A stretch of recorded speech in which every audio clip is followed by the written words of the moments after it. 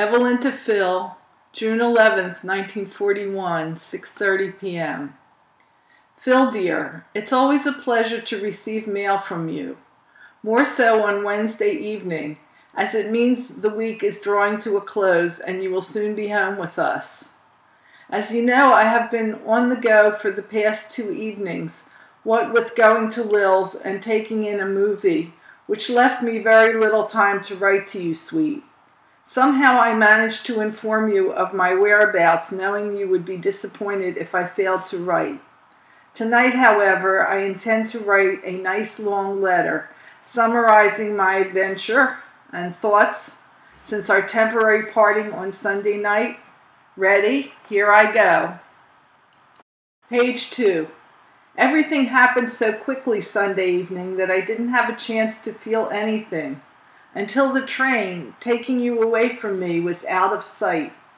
I felt heartsick, so much so that I found myself crying on the way home in the car.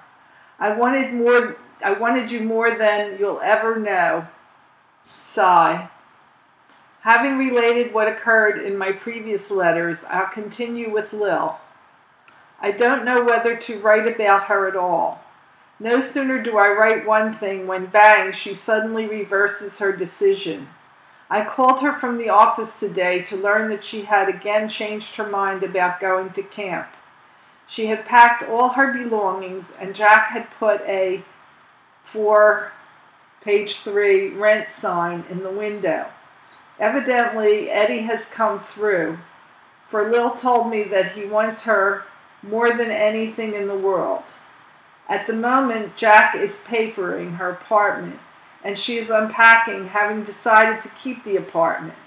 Rather than explain the conglomeration of decisions, indecisions, and what have you repeatedly, I politely told Lil to write you daily, giving the up-to-the-minute news about WWII versus Zelensky.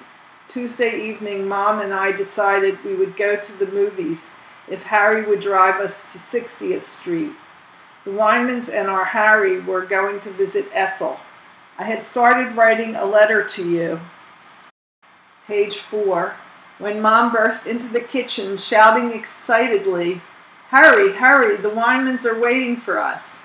I finished your letter hurriedly and proceeded to apply fresh makeup, whereupon Mickey, Harry Wyman, and Tante walked in and very angrily retorted, "What's the idea of making us wait?"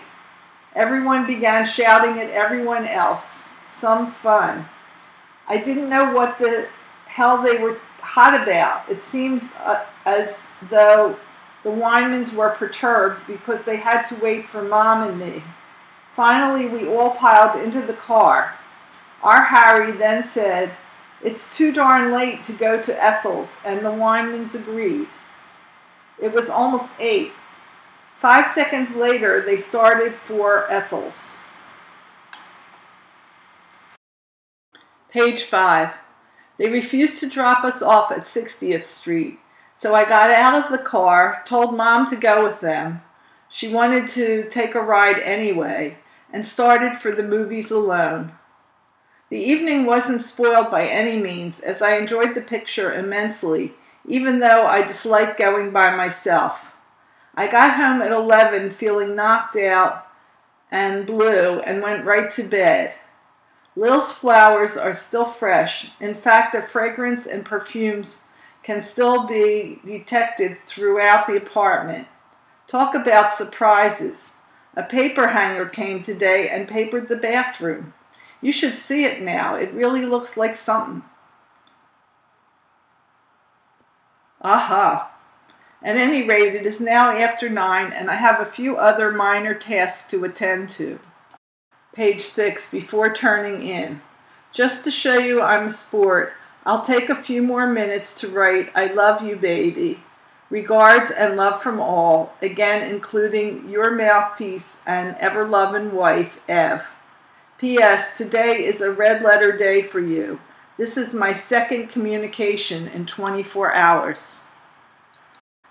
Philip to Evelyn, Wednesday, June 11th, 7:30. My darling, today was a honey. We were on the range as scheduled, but didn't fire a shot all day.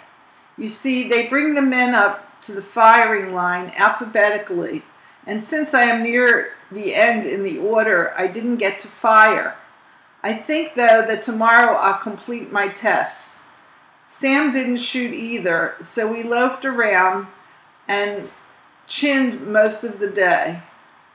We even got in an hour's sleep in the late afternoon. You'd marvel at the way we snoozed through the racket of what sounded like a major engagement on the hard ground with our packs for pillows. Still, it's small wonder, 'cause they get us up at 4:30 now. After mess, I got my laundry, showered, shaved, and dressed, which brings us up to the present moment. The barracks resembles a girls' dormitory.